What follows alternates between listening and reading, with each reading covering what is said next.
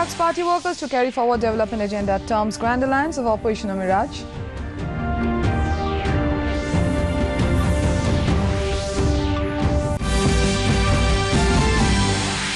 Manipur urges centre to exclude state from jurisdiction of citizenship bill, seeks note to Manipur People's Protection Bill.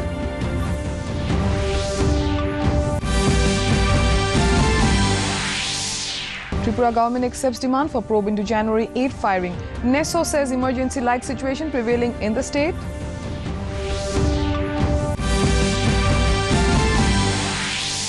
ISRO ready for launching its first manned mission to outer space to send astronauts into space for 7 days.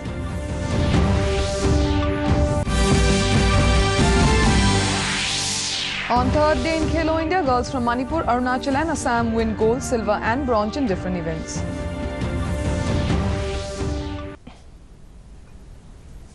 Good evening and welcome to Northeast News. This is Anupa. Now the news in details. In national news first, a two-day meeting of the BJP National Council began in Ramlila Maidan in New Delhi today. Inaugurating the meet, BJP President Amit Shah has called upon workers to gear up for upcoming Lok Sabha polls. Shah asks party workers to take government's development programs to voters and carry forward the development journey of Prime Minister Narendra Modi. He asks them to expand BJP's footprints in the country. Shah termed the proposed Grand Alliance of opposition parties a mirage. He said it will not come in the way of BJP returning to power at the centre. Prime Minister Narendra Modi, his cabinet minister, BJP chief ministers, MPs and senior party leaders were among those present in the meet.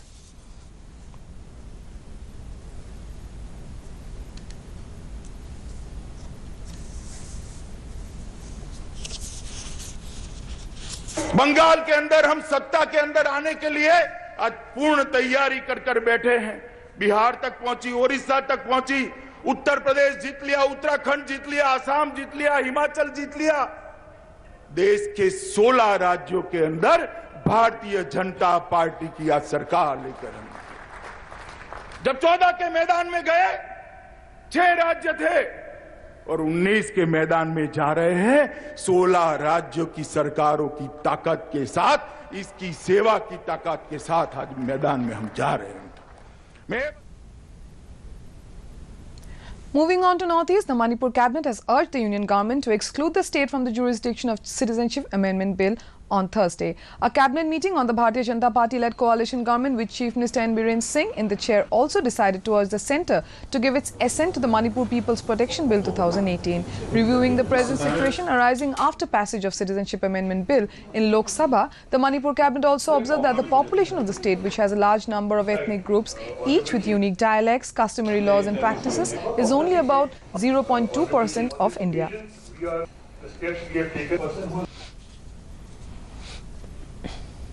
In Assam, a 12-hour statewide Bandh called by the Coordination Committee of the Tribal Organization of Assam, a joint platform of various indigenous communities, in protest against the centre's move to grant scheduled tribe status to 6 communities, paralyzed normal in Borland region, including in Borland Territorial Council headquarter Kokrajhar. The Bandh, which began at 5 in the morning, evoked total response with business establishments, markets and banks remaining closed. Vehicles remained off the road. Bandh supporters burned tires in many places. The Bandh evoked response in parts of Morigaon district. Also, earlier the Bandh was called for 24 hours, which later reduced to 12 hours.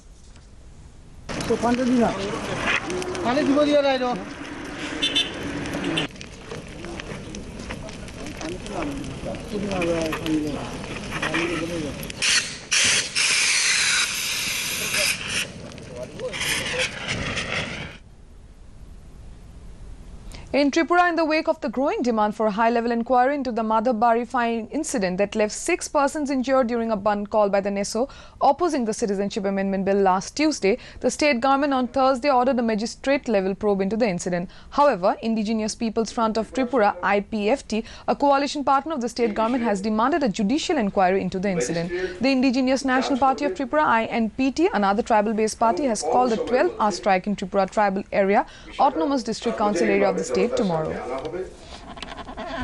যারা দোষী যাদের দ্বারা এই প্ররোচনা দিয়ে কাজ সম্পন্ন করা হয়েছে এবং পুলিশের In Assam, All Assam Students' Union advisor Dr. Homujjal Kumar Bhattacharya today visited several parts of the state and criticized police firing on citizenship bill protesters at Madhabari near Kumulwing in West Tripura on January 8, saying an emergency-like situation is prevailing in the state. Dr. Bhattacharya, who's also the chief advisor to North-East Students Organization NESO, told reporters at Agartala Press Club that the citizenship amendment bill is communal and the student body will continue its agitation against it.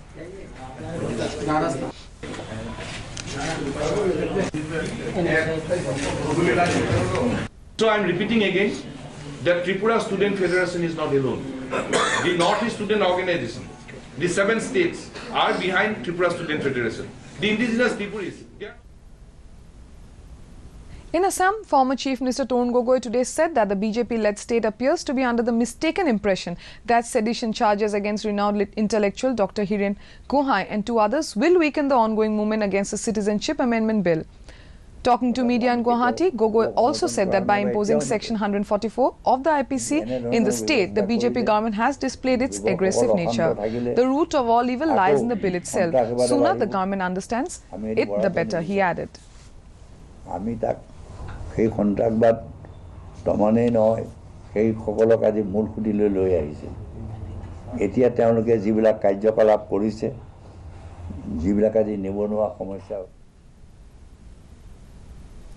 Back to national news, ISRO today said that it is well prepared to meet the targets of launching Jan'19 manned mission to outer space by December 2021. Addressing media in Bengaluru today, ISRO chairman Dr. K. Shivan has said a human space center is set up for this mission. He said under Jan'19 project, India is planning to send 3 astronauts to outer space for 7 days and bring them back.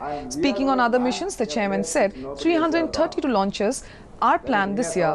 Important among them are Chandrayaan-2 mission to Moon in April, GS80-20 satellite for high bandwidth connectivity to be launched in September-October.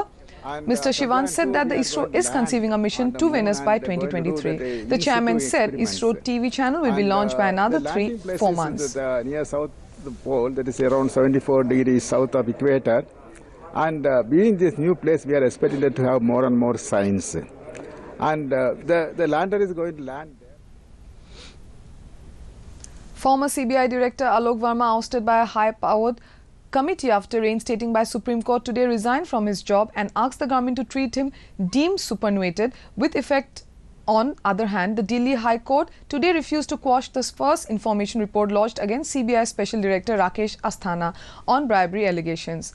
Justice Najmi Wazari also refused to quash the FIR lodged against CBI Deputy Superintendent Devendra Kumar and alleged middleman Manoj Prasad.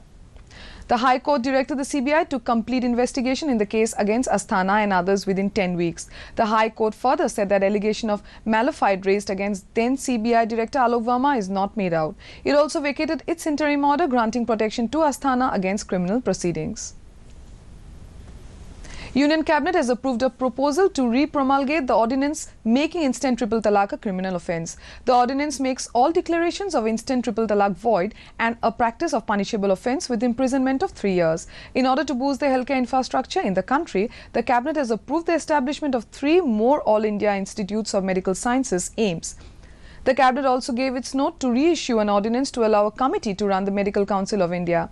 The Cabinet also approved the creation of the post of Vice Chancellor for the National Rail and Transport Institute in Vadodara, Gujarat.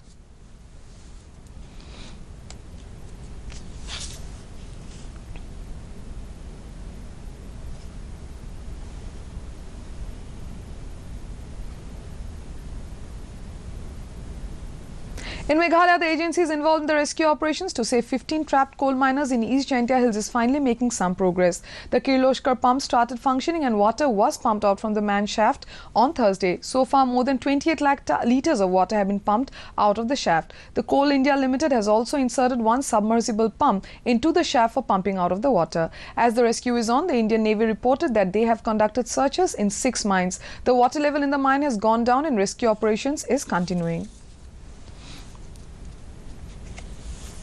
In Manipur, Governor Dr. Najma Heptulla on Thursday said that farmers, being the main stakeholders in agriculture, must be involved in all decision-making process. Dr. Heptulla was speaking as the chief guest at the 4th convocation of Central Agricultural University held on its Iron Sembas campus. She said agriculture is the biggest private sector economic activity in the country. Hence, the public-private partnership should be changed to public-private producer partnership.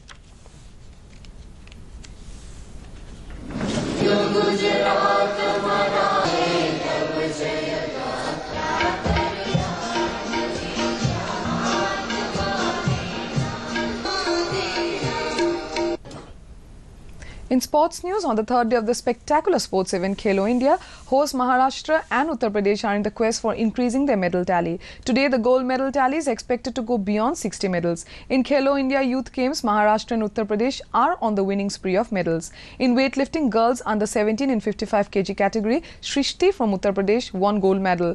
Anai Wangsu from Arunachal Pradesh won silver and Bibari Boro from Assam won bronze. In girls under 21 category, S. Bidyarani from Manipur bagged gold medal, Gauri Pandey from Uttar Pradesh won silver and Saloni Singh from Uttar Pradesh won bronze.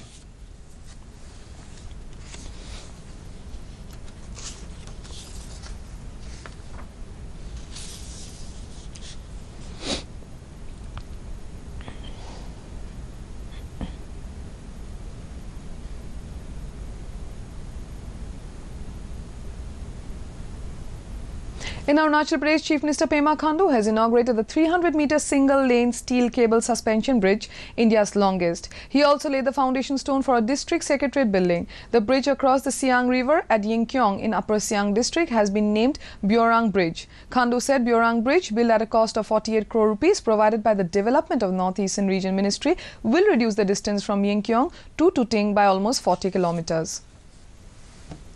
In Assam, a seminar on medicinal plants of North-Eastern region and a bioseller meet were held at Netfi House, Guwahati today. Secretary, Ministry of Development of North-Eastern region, Naveen Verma, was chief guest in the program. He advocated bridging the gap between cultivation and collection, primary processing, marketing medicinal and aromatic produce in the region.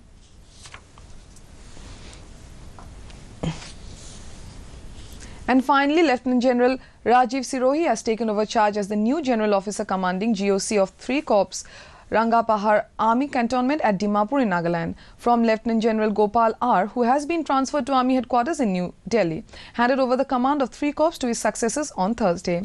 The 3 Corps cover whole of Nagaland, Mizoram, Tripura and Manipur and parts of Arunachal Pradesh and Assam. Now the weather report.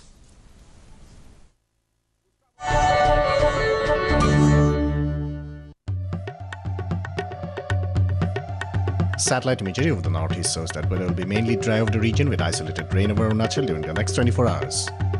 The temperatures recorded today at some of the state capitals of the region are as follows. Guwahati recorded a maximum of 25.6 degrees Celsius, a minimum of 10 degrees Celsius. Itanagar 26.3 and 10.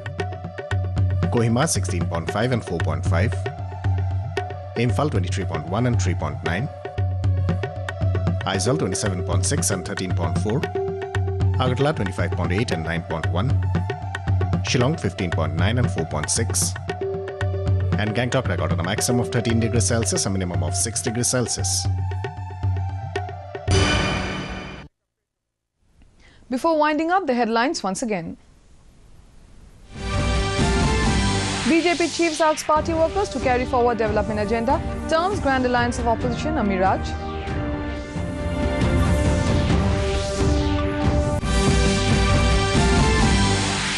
Manipur urges centre to exclude state from jurisdiction of citizenship bill. Seeks note to Manipur People's Protection Bill.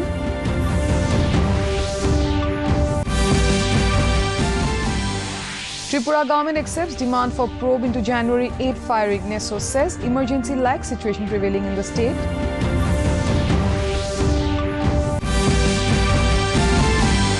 ISRO ready for launching its first manned mission to outer space to send astronauts into space for 7 days.